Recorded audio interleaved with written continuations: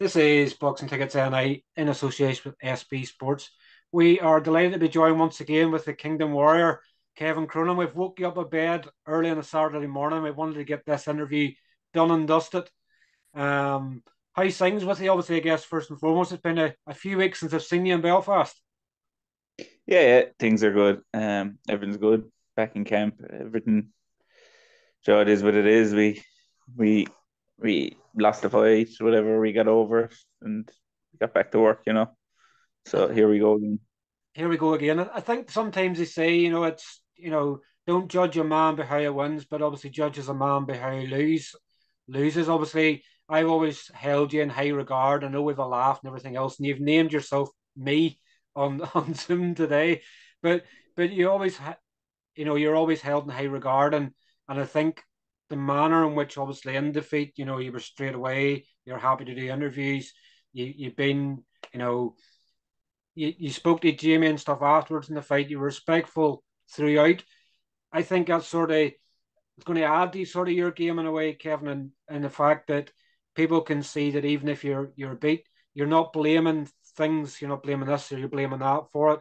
You're just like it happens. We're happy to move on, and that's a great sort of role model they sort of have for the younger ones coming through. That you've had a defeat, you've licked your wounds, and you're ready to go again. Yeah, well, look, the fight was there for everyone to see. Everyone can judge it for themselves. But at the end of the day, once I got out of the ring, whatever the decision was like, wasn't going to be changed, can't be overturned. So there's no point in feeling sorry for yourself or walking around complaining about.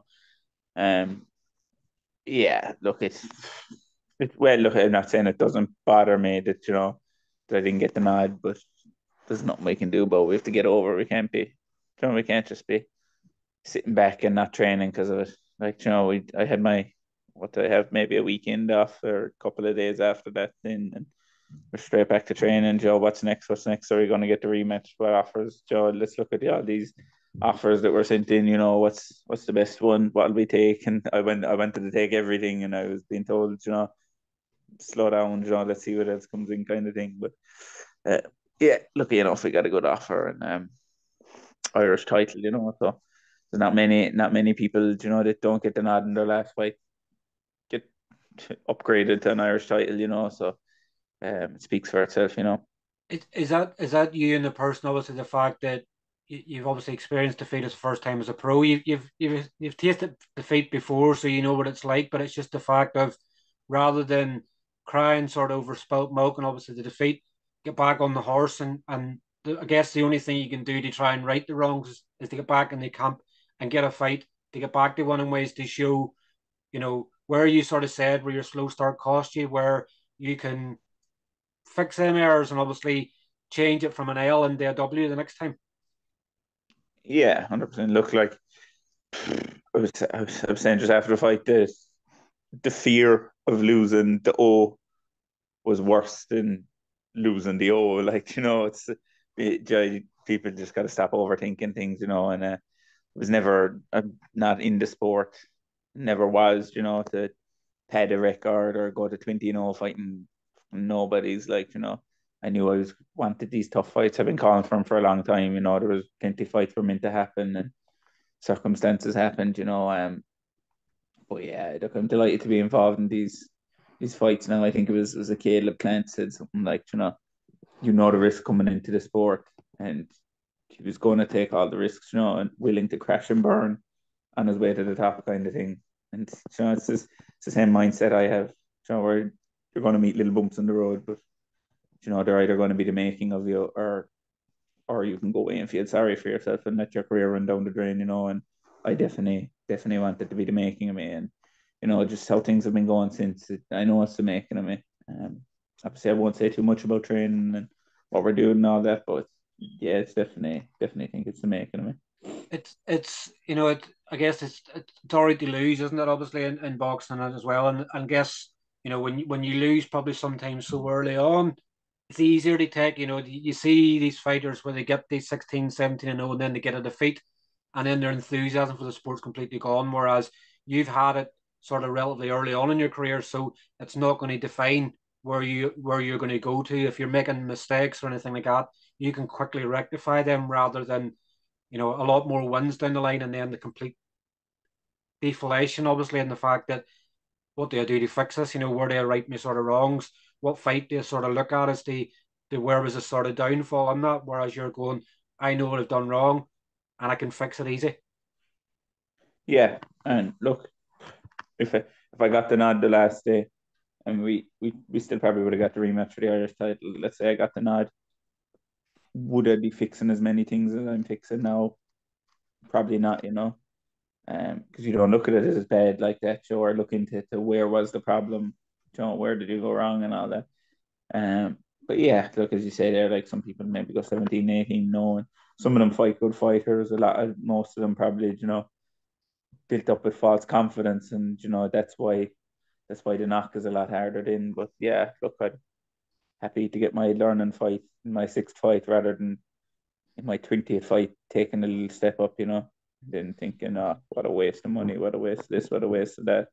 And another 3 years down the line, and it being another 3 years down the line, so it's more time wasted where you could have been working on things. So I'm in a good place. I wasn't kicking myself after it. I still, like there was meant to be an after party. If I won the next day or the next evening in the local bar, and I said, "Fuck it, what's the point in feeling sorry for myself?" We still went to like in a big crowd. Still showed out. The bar was packed, like still for it.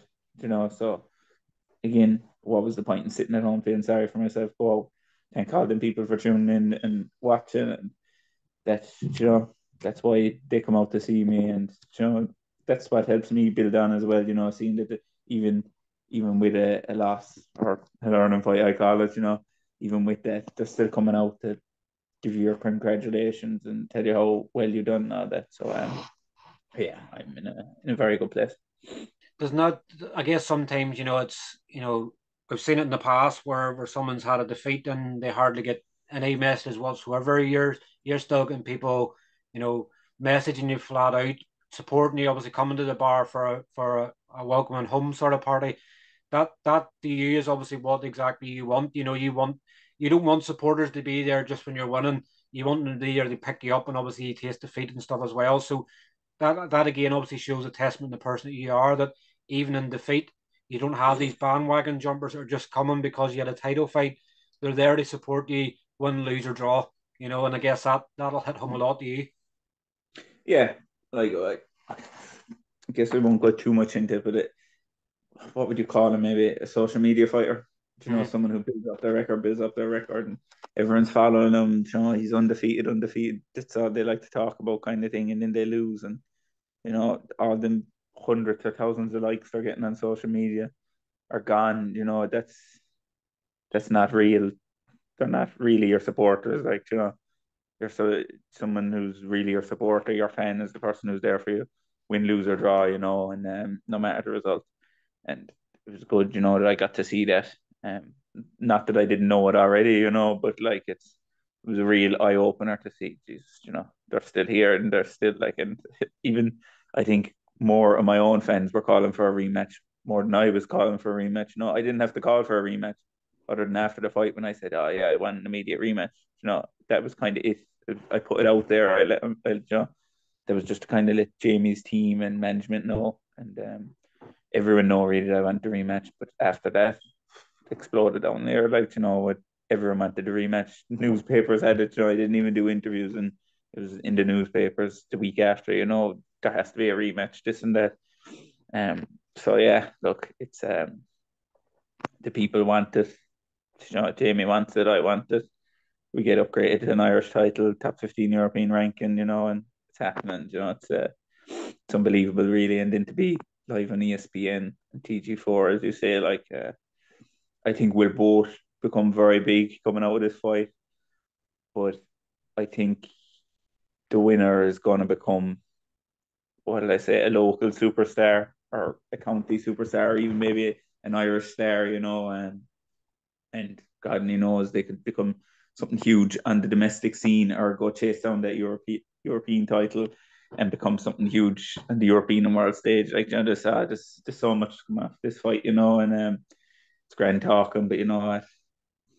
it's at the end of the day, you got to win the fight first. I want to obviously, I'm sure you probably watched the fight back, since, I know obviously after the fight, and when I said it to both you and the Jamie that obviously I'd scored it to you, I think 96, 94. And when I watched it back, I obviously scored it a draw. Was that sort of close of a fight? When you sort of watched it back, did you sort of score it, or were you sort of, I guess obviously when you've tasted the food, you're sort of, were you looking more at things you'd done wrong, or when you watched it back, what sort of way did you analyze the fight? Were you looking at where you went wrong, or where were you sort of, what were you looking at? Probably watched it back the first one or two times, just like look as in like, did I lose it? Did I lose it? John, I still, I know you didn't score or you changed it slightly with your decision, but it was still scoring the win to me. It was I scored it actually by three to me when I Mhm. watched it back. I had it by two in the night. But look, as you say, like there was some close rounds in there. The early rounds, some of them are close as well. But look, as I say, look, it's at the end of the day, it doesn't matter. That's the decision. But yeah, watched it back, looking for things I done wrong. Little things, stupid things I done, and to be honest, I didn't need to really watch it back for that reason. As in, I'm not here to make excuses, but I didn't. It disgusts me my performance in the night. I don't really like watching it. I watched it to score it, and I don't like watching it because it disgusts me watching the performance I put in, kind of thing. Um, like everything we worked on went out the window, and look, it can happen because like it was so you were there, it was so loud in there. The It was atmosphere was electric. incredible as well. Yeah, it was electric. Like we couldn't hear the bells in between rounds. The very first round, my nose went, and I had to breathe through my mouth. Um, for 8 rounds because it was early in the first round when I got caught in the nose and my nose went and I couldn't breathe through my nose. So then I was breathing through my mouth.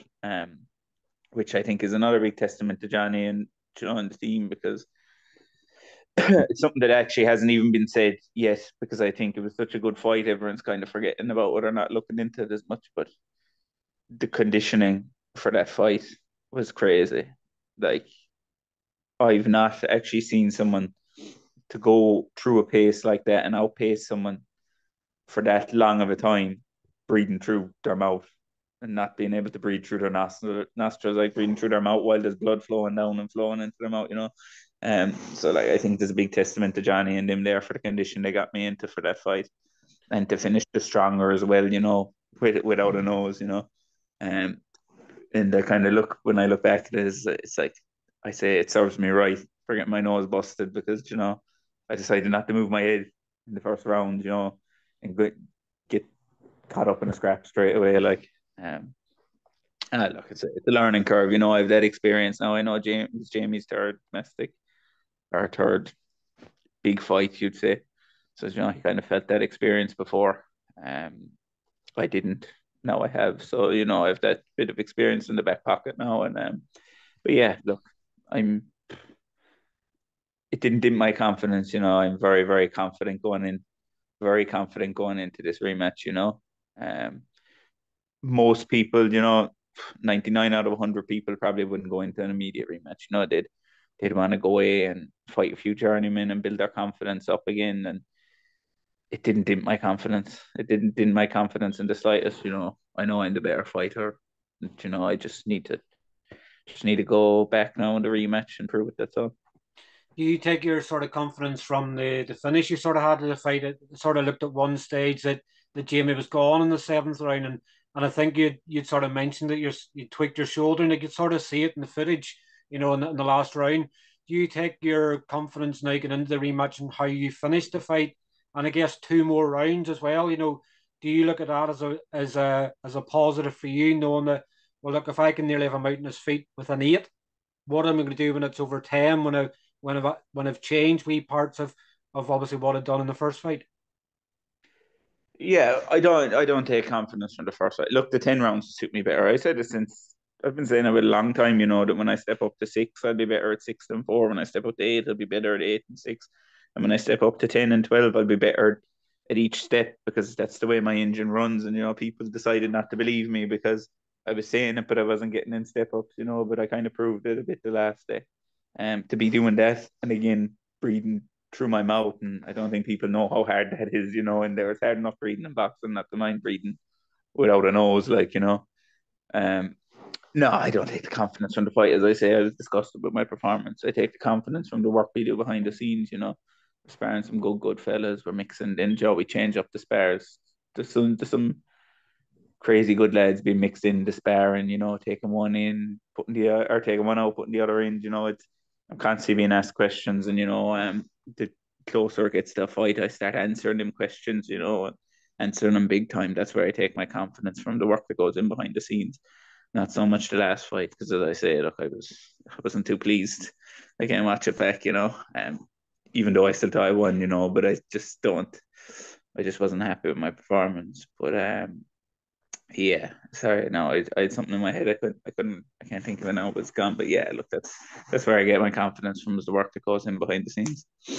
Obviously, in less than 6 weeks' time, I guess it's a testament to you as well that so many people wondered. I'd spoke to you the next morning, and I had obviously said that obviously been speaking to Jamie Conlon. He'd watched the fight, and he wanted to put the rematch on Galway.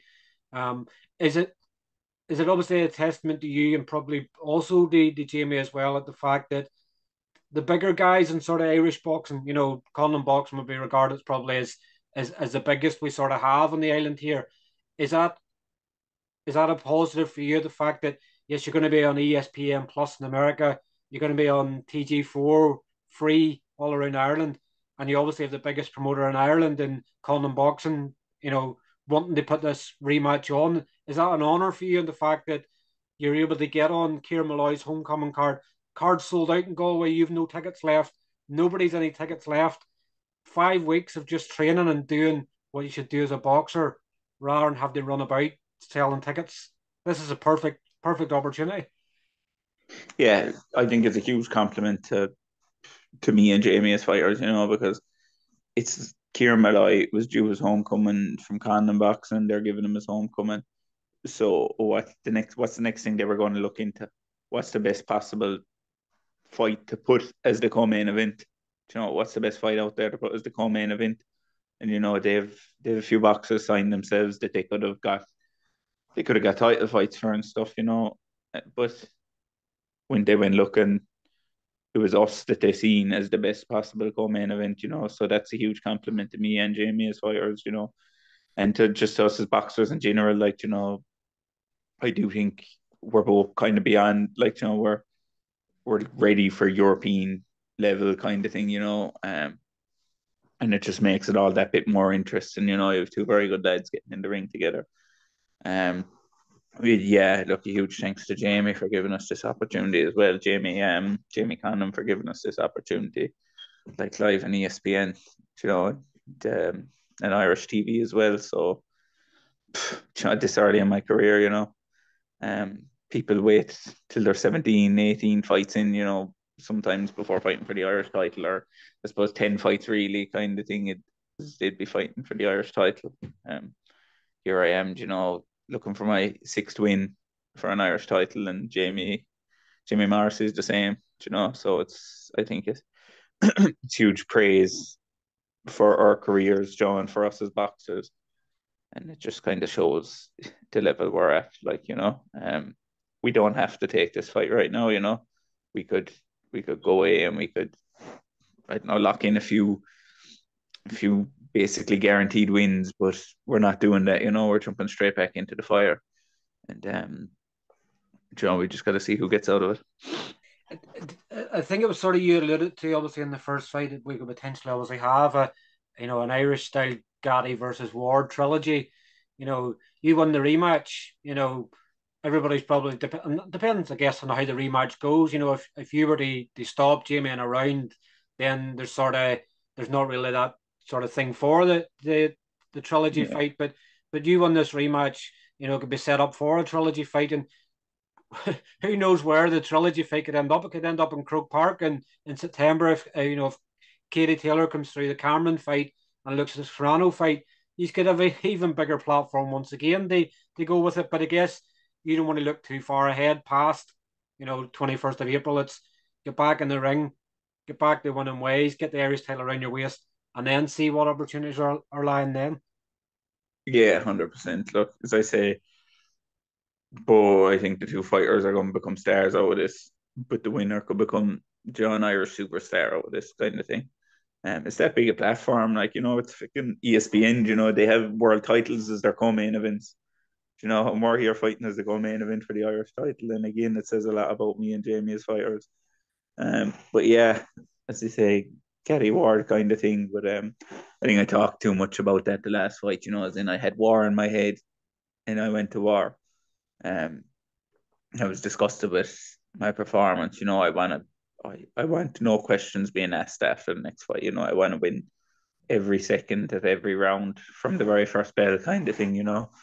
And look, but even if I beat the brakes off Jamie, and they were shouting for a rematch, it'd still be hard to say no, because they could have walked away from this one as well. Like, Obviously, documentary obviously came out obviously after the fight, and I thought it was incredible only for the fact that I was the introduction sort of to it.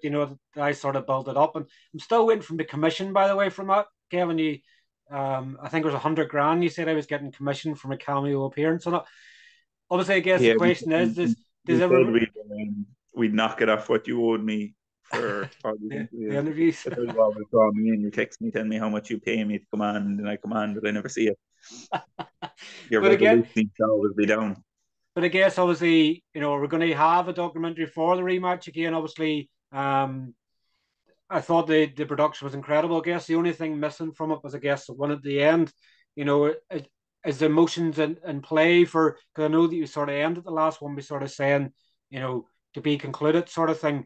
Is a documentary going to be in second time around here? And I guess a different ending outcome this time. Yeah. Look, this Tig really does all that. I had nothing to do with the production or how it was edited and things like that. Tig's doing that, and Tig's good at what he does. And if you can see it from the documentary, it was unfortunate that I didn't have him throw camp really last time. Um, kind of didn't really start it till the start of the fight. I had him during lockdown as well, so that's kind of where some of the pre-footage came from. And yeah, it just finished. And then I think our fight was announced a couple of days later than the rematch. So it could have been good to hit that at the end. But yeah, look, he's going to be coming in this camp for a bit of camp as well, doing some recording, and he'll be there fight night. And yeah, there'll definitely be another one done, but I won't be doing anything with it, kind of thing. I'm just worrying about my training, and whatever footage he gets, and he'll do the documentary then or whatever it'll be next time round. But yeah, people seem to enjoy it and people liked it. You know what? It kept the fight relevant for a couple of weeks after the fight, kind of thing. The build up, then people want to see it, and then they see it, and then they're kind of back to, we thought you won, or it might have been closer than what we thought, or it could have been wider than what we thought. So the fight was still relevant, and as much boxers as we are and all that, you gotta have your businessman side too, and keep people relevant. And this boxing's a business, a business you don't get paid well for, but it's a business, and Definitely. yeah, you just got to put on the businessman cap sometimes. Definitely is. Well, look, obviously, I'll thank you obviously very much for your time. I wanted to get this out, sort of early on, sort of before we get closer to fight week and everything else. Obviously, I'm hoping to get Jamie on next week as well, so that can give you a few weeks to focus on your fights rather than doing the media sort of things. But obviously, I'd normally ask at this stage for sort of what you think is a prediction, but I sort of could gather sort of, and I'm sure people watching me able to gather through it. Did you want to win this fight convincingly? And you're not really going to be a prediction sort of person. The fact that a win's all that matters. Yeah, wins all that matters. Prediction. I think I can get him out of the rematch. That's the prediction I'd give, but I'd be ready to win every round as well. If that's what it comes to. Well, listen, thanks very much for your time. Obviously, just over 5 weeks to go until your co-main event, Kieran Malloy's homecoming in Galway. I'm sure we'll obviously catch up with you in fight week. Obviously, I know you and the missus are heading out for a coffee now. I hope you're going to get your wallet out for once and buy the coffees and maybe buy her some breakfast. Yeah, I'd get my wallet out if you pay me. I broke from all these interviews. I'm not getting paid. Well, listen, thanks very much for your time, and I'm sure we'll catch up again very, very soon. Nice one. Thanks, Steve. Cheers, Kevin. Take care. Thanks. Bye bye. Bye bye.